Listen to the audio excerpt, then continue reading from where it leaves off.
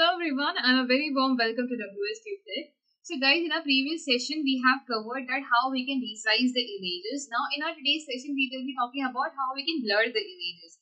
So guys, at certain times you need to blur the images. For example, if you have an image, suppose if you have an image which has a strong ends, and if you want to blur it, then image blurring can be used. Also, you might have seen when a police catches a criminal, they blur the face of the criminal by using the blurring technique. Same blurring can be achieved using the CV2 module. So we will be having a look on that how we can blur an image, so we will be looking on that in this session, that how we can blur an image using CV2.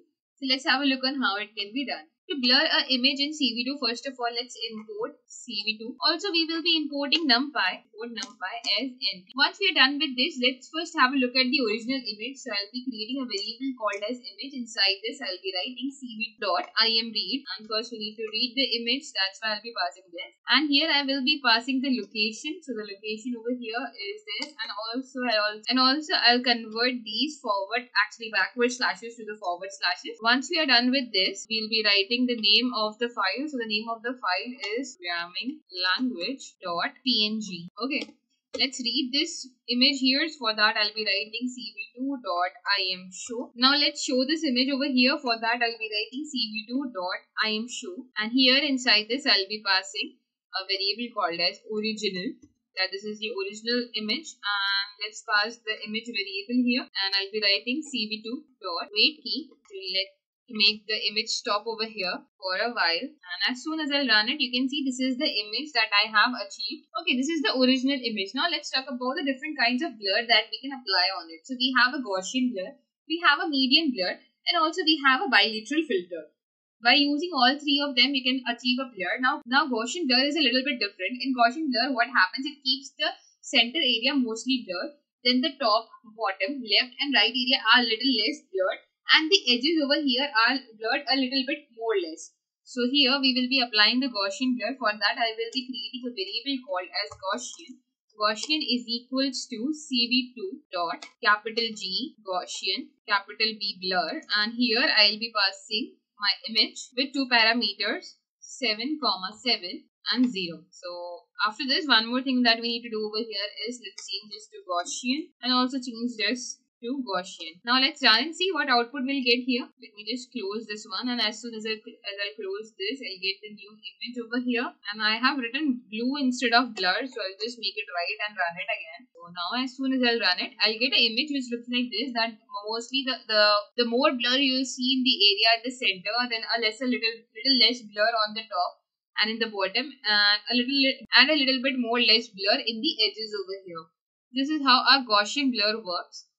And if I want to move it to 3, 3, and now if I run it, just close this one, and if I run it, you can see now it is a little less blur. And as soon as if you'll reduce this number by whatever you want, so you can by whatever number you want, you can reduce it as well. Moving ahead and talking about the median blur. So how does this median blur work is very simple. That all you need to do is write median blur instead over here. I'll be writing median blur.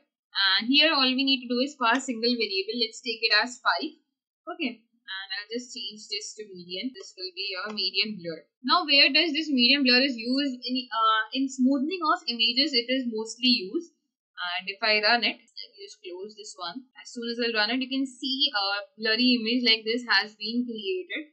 And if I reduce it to maybe like 2 and run it again, just close this one again. Let's make it 2 here and let's run it again. So as you can see, a little medium blur looks like this, that here the image is blurred over here. And if I talk about lastly the bilateral filter, so I'll be writing bilateral capital F filter. Here with the image, I'll be passing parameters like I'll be passing 6 here, 75, 75, and this will be bilateral, so I'll be writing bilateral here. And as soon as I run it, we just close this one. So this is how the bilateral filter looks like. So bilateral filter looks like this, that the images are blurred like this, and you can just reduce or increase according to yourself. So I'll be just keeping 10 over here, and let me just remove this one. And if I run it again, so this is how it looks like. So you can change it according to your choice as well. This is how bilateral filter looks like.